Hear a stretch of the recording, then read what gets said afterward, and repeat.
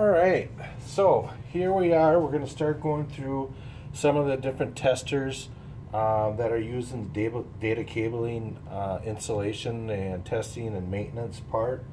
And the first piece of equipment that I'm going to show you is a toner and probe. Okay, this is a tone generator. Okay, and it has a plug, or you can actually clip onto the conductors, and I'll show both ways how to do this. And what this is used for in infrastructure cabling system is identifying where the actual cable is and where it's being terminated. It actually produces a tone, and this is the inductive, which you'll hear. Oops, as soon as I turn it on. It'll also do continuity testing. Okay, continuity is a simple test where if you take a look at the top, it has tone, off, and continuity.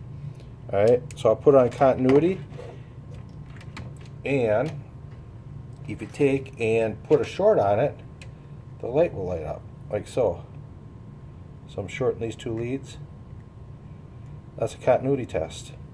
That'll tell me that there's a short on the line. So if you didn't have anything else besides this, and you plugged this on and clicked it over there, and then the light comes on, that tells you that your two pairs are shorted together.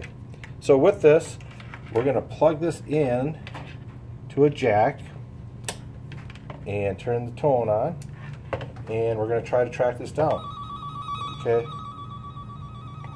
so if you take a look at how this is terminated, alright, you're going to have some bleed over, but you can hear the tone, so you're going to go down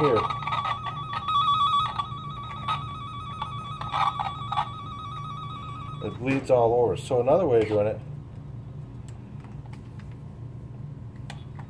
and what happens is it's bleeding over from one jack to the next, so it goes all the way around right to here. Alright, so now I'll do the other side.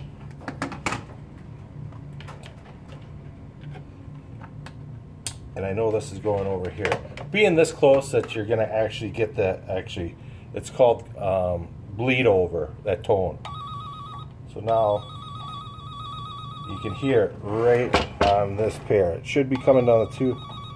Now, your body has electricity in it. I don't know if you know that. So what I'm going to do is I'm going to put this in the palm of my hand and press this button. Alright, and then I'm going to put my fingers over this and see if it gets louder.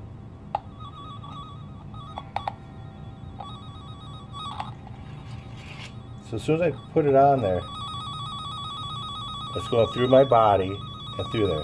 So that's another test that you can use as well. So that's your toner and probe. Okay, we are done with that. Next thing that I'm going to show you is the wire mapper. Okay. And this is a type of wire mapper, and it does more than just wire mapper. It'll tell distance and stuff like that. So we'll turn it on, and this will do. It's called a cable tester. It doesn't do any type of certifying. It's just going to tell you that your cable is good from one end to the next. All right. So we will plug in on one end. All right, and we will put it to wire map. Okay, and it's looking. And here we have two of them. So if we wanted to just check a patch cord cable, you could stick one in here like this, and one on the other one, and do the test. It says local found, and all it's doing is coming through, and it shows that our pinouts, they should correspond back and forth. That tells you the cable is a straight through cable and is all tested okay, and it shows the pass. So now we're going to keep this in main, and what we'll do is we'll put it in our patch panel here, since we know it's number 1. And this end will be our remote, and this will be all in your kit. And now we're going to go through the test again. Remote found, and it passed ID number 1, and what that shows. Now let's see. Let me take this out once, and we'll test it. We'll go back. There's no remote on there, so it shouldn't say no adapter found, so it didn't find that. So okay, we can't find that, or something's wrong. We'll go back. Let's check the length. So we're going to hit pair. It's going to test all the length, all that coiled up cable, and it tells me it's about 2.8 meters or 3 meters long. So coiled up there, that's pretty close.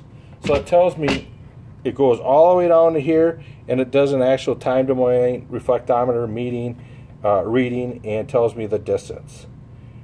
And these are two tests. Now you can do your coax test as well with that type of module. There's an adapter, which I don't have for that.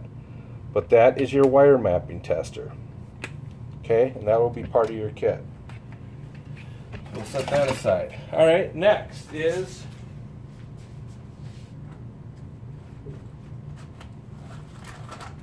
your Bite Brother cable analyzer. Now what this will do, this will test actually the speed, wire map, near end, crosstalk, far end crosstalk, a variety of different things.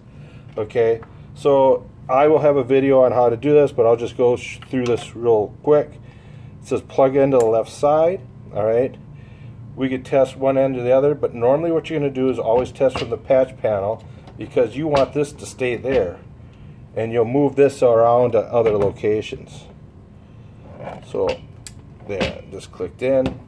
So now what it'll say, okay, menu, Cat 5.6, select, real world certifier, select. Alright, it says exit or test, down arrow will be a test. Alright, is it a patch cord 10 feet minimum or solid? We'll say solid because that's what you're going to test. You're going to have more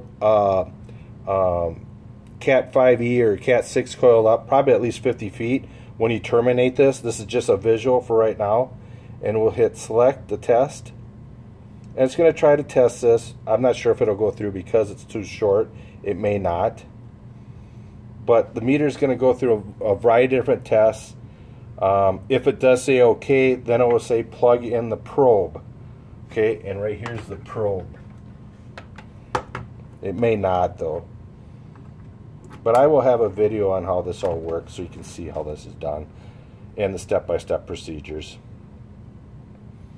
So it takes a little bit per line.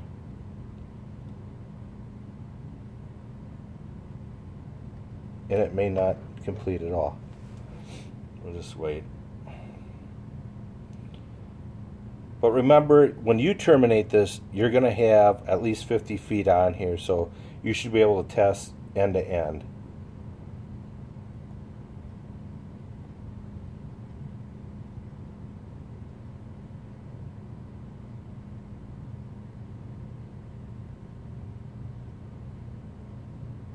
Give this a little bit longer before we stop.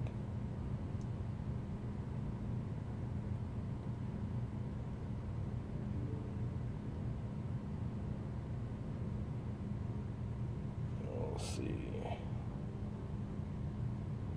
Usually it doesn't take this long. It goes a little bit more quicker when, yeah. Alright, so this isn't going to work, but you'll have a video on how to test this. It's going to be set up similar. When it says it will say, please plug in the probe. So then you're going to plug in the probe at this end. And you can only do this for the data connections and stuff like that. And this will light up if it's all wired right. And then it's going to go out and give you some more tests and tell if you pass or fail. Alright, and that's about it. Thanks.